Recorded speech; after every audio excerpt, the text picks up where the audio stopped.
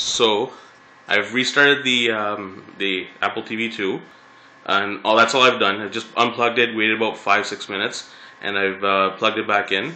So we're gonna go to System again, Add-ons, Get Add-ons, Architage Add-ons, and you'll see now where that was missing before, it's popped up. So we're gonna click on Video Add-ons, we're gonna click on Icefilms, and we're gonna click Install. Hopefully that's not too fast, but luckily you guys have the benefit of just rewinding it a bit, and you can do that. So you'll see there's the download. It's stuck at 92. Marvin's getting tired. Just kidding. You'll see the Icefilm add-on install enabled. Just back out by pushing the menu button all the way out.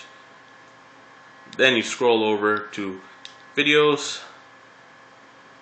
Click on video add-ons.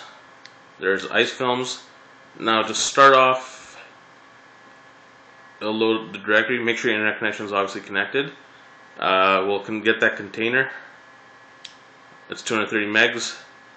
Let that happen, and there you go. So if you have any questions or comments, just put in the blurb below.